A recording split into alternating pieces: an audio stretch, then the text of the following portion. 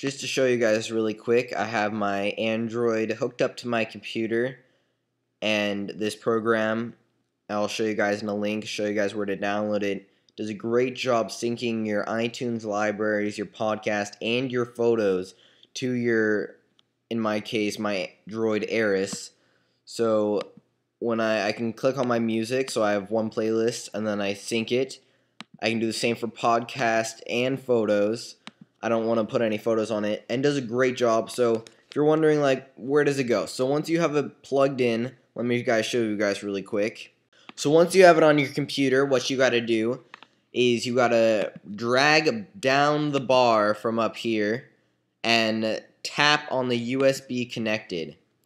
And what that's going to give you is going to give you don't mount or mount. If you want it to show up on your computer, of course you're going to click on mount. And so once we have that, we see it on our computer. If you don't, try it again. It should be on your computer.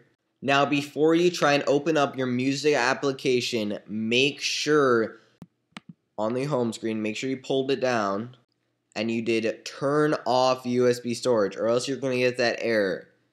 Trying to show you guys that really quick. Alright, so now that I have it off, I am able to access my music. So if you guys have that problem, there you go. I'm going to open up my music application. Once I have that open, alright, so now I'm in my music library. Now you're not going to see the playlist you just put in there. So what you have to do is you have to go to the playlist section, which is this one right here.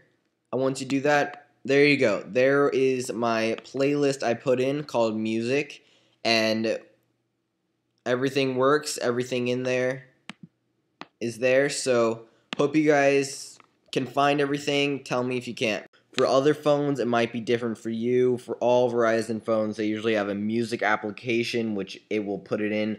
For BlackBerry, it's the same deal. You can put photos, and the photos will go to your photo gallery. Everything will work. This application does a great job. It's Mac and PC. Try it first, and if you don't like it, don't get it.